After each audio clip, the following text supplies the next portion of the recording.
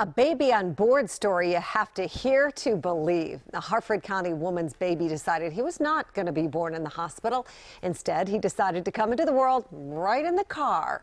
WJZ is live. George Soul is meeting with the mom and baby tonight to get the full story. George.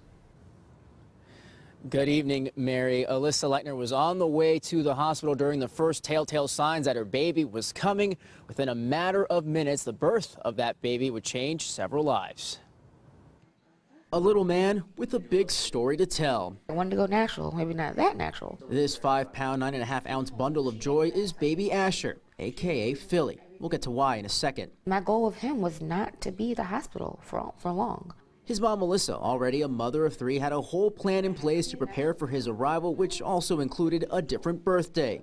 In what might be expected of a defiant teenager, Asher decided to not only be born a day early, but also nowhere near the hospital. Obviously, I waited a little too long. With her contractions starting earlier in the day, Alyssa, alongside her doula, a woman trained to assist another during childbirth, were en route to the hospital when it happened. Didn't plan to give birth in the car.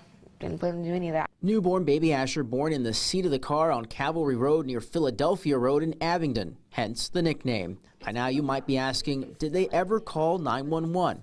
You bet. The call to 911 was made and received here at the Harford County Emergency Operations Center, but baby Asher was waiting for no one.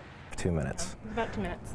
Operator in training John Rigdon taking the unconventional call. 2 minutes between when the call was made and when the baby was born. He was a few steps behind.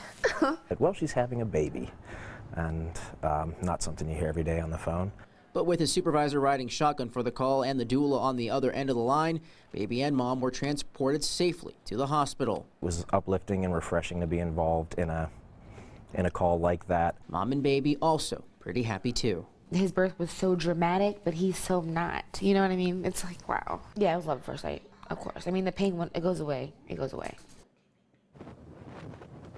And just how cute is that baby? Now, John, the 911 operator, did call Alyssa at the hospital to check on the baby. Mom says that the EMS that was with her was also in training. She says as far as she's concerned, both get a passing grade in her book. Live tonight, George Solis reporting for WJZ. Absolutely. 2 thumbs up. Asher is a beautiful little baby boy, George. Thank you. Or Philly, we could call him. Mom and baby are expected to go home from the hospital tomorrow afternoon. Could you imagine being the 911 operator in training? Hello, I need help over here. You take over, right?